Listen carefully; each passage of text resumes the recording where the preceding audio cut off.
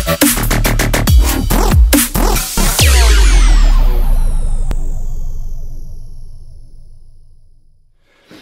everybody, how you doing? This is Coffee Chug and I'm here. In this video we're going to be exploring the new LEGO Robot Inventor, the 51515 Inventor Kit. And so I know there's already a lot of unboxing videos. I know there's a lot of lucky people that have had this way before the release. Mine just finally arrived. I have done my best to avoid many of those videos and reviews I saw just in some of the titles.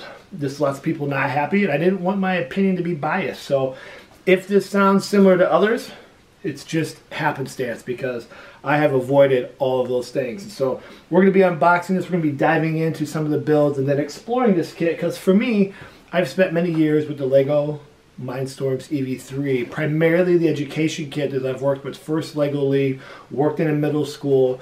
We have a robotics program, 100 plus of those EV3s for summer camps and classes and before and after school programs and everything under the sun. So as they move to this new kind of structure and format with the bricks similar to the LEGO Spike Prime and some just different changes with things, I really want to go into it with an honest, my own personal thoughts and opinions. So let's dive into the contents of this box. All I've basically done is just kind of opened up the lid itself, and I did look at one or two parts prior to this recording. So let's jump on in and see what we got cooking. Okay, so I should make note that I'm looking at this through a education lens because I work with schools, I work with students, and I work with educators. So this is where my thought process being, which I think can sometimes be a little different if you're a hobbyist or just someone who likes to build with LEGO in general, or if it's just, you know, just you and your kids at home, or just you at home by yourself. And so when you open up the box, you can see this inside. One thing that's different is it has a layout, a suggested layout of how to organize your parts, which is great in theory.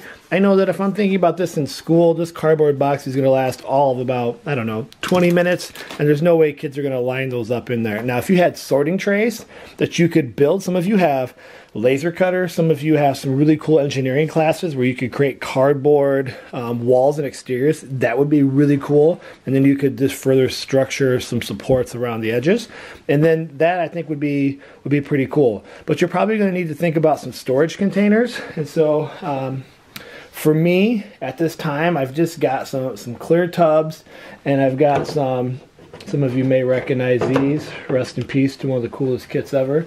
I've got some of these old LEGO kits with these lids that work out really well. And so, you know, if you know about 602-8334, you know how amazing these kits were back in the day. But these are going to work really well, I think, for some parts. So I've got 4 of those I'm going to be using. In terms of the materials, I'm not going to go through all of these. Obviously, we got our pegs, which is going to be helpful. Some beams, and I don't know, I have to look at some of the new pieces, but just as I'm looking, like this seems to be like a new piece, which I really like. Lots of colors, different colors, especially if you are using the Spike Prime kit. And if you've been using the Spike Prime, we kind of have this awesome kind of color display. Some variety of different colors. And the Robot Inventor Kit, while it doesn't have the same color scheme, it does have some colors. The teal, the black obviously is there, the gray, which reminds me of the Mindstorms, but there's some other little shades in there as well. Now, as we kind of go through some of these, you can see just kind of basically standard parts, and I'm sure there's way better videos out there. It's always good to have this. I love this when I got the Spike Prime kit. I just think this is such a powerful piece to get building. The brick itself, I think, is the exact same as the Spike Prime, just a different color. So you may like that or not like it. One of the things that did surprise me is, I mean, we've got 4 motors, which are all the same, which I do think is a huge plus. Like, I like the idea of having the same size of motor, which I think will be nice. But what I was, to be honest, caught off guard with was only 2 external sensors. Now, I know that this has the LED lights, I know that there's the button, I know that there's a gyro in there. But, you know, I'm used to the older kits where we had touch sensors, and, you know, now we've got the ultrasonic and the color. You know, I think the Spike Prime had even more of that. I mean, as I'm looking at my Spike Prime, you know, I've got one of these pressure sensors in there. There's a color sensor. So, I don't know. I guess I was expecting maybe a few more sensors as we build, but you know, I'm not going to try to be too judgy at this point. And then the rest are just your basic pieces, which we'll break down here in a little bit. So what I'm going to do is I'm going to attempt to sort these pieces into some structure that I think will work. In the end, they'll probably just end up in a tub. But I always like to at least start off with best intentions. So I'm going to go ahead and do that. And then we will dive into some other builds and see how this works with the software and all that good stuff. Alright, so here's how I've got basically my things organized. This is probably going to change 1,000 times as I get building, but I didn't want to spend money on storage. I didn't have any leftover Mindstorm EV3 bins, which I did, but this is what we've got. So I've just got these containers here, and I've just organized the parts. These are what I call like vehicle parts. I know they're not necessarily that, but they always remind me of building stuff for like vehicles, for cars and tanks and trucks. So I've got all these pieces sorted there. These are all what I consider straight pieces, so all the straight parts here, but I also included, you know, the rectangle frames because those are technically, in my brain, I know maybe not technically, are straight. So anytime I need something that has no angles, I put those in there. These here, even though I know what I just said kind of goes against the grain, all my angled pieces, so your 45 and your 90 degree pieces, I keep all these here collected in one space. Now I know technically these are 90 degrees, but to me these are one cohesive kind of straight. Like I see this as like one straight piece, where this kind of has one part and then another. I know, bear with me. These here are just all the little packs of the connector beams and pieces, and I may further sort these out, but for now, these were the packs, so I just put them in there. I kind of know in general that this is where I go, and this is probably the bin I'll go to the most. I just grabbed a cheap little generic Tupperware container I had. This is the brick and the motors and the two sensors and these awesome projectile shooters, which if you're using this in the classroom, you're probably going to want to put these away because these are going to be a problem for you.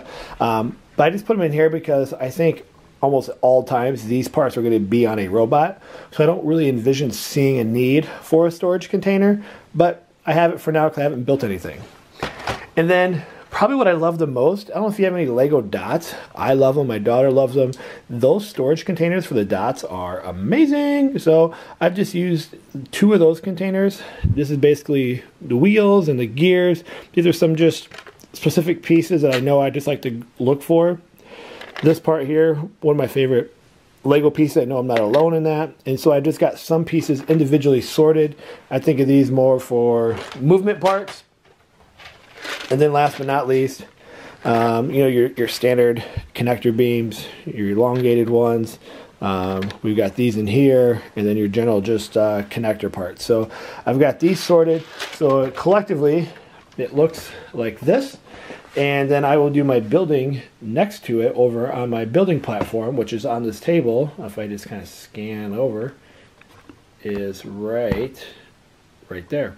So it's going to be easy for me to find, sort, and build as I go. And so that's my initial setup. That's the initial unboxing. I guess my thoughts on this is I think it's still too early to tell. I do love some of these new pieces. I'm intrigued by ideas that I can use this. This has my gears turning. I personally love these little shooter things, even though I know they'd be a classroom nuisance.